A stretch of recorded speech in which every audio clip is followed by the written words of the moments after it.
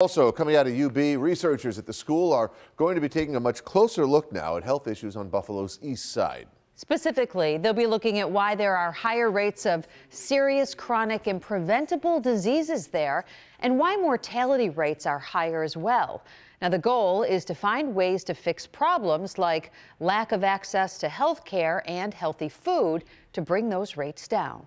The resurgence of this region cannot be limited by new buildings, economic opportunities for the wealthy, and even the expansion of this fine institution.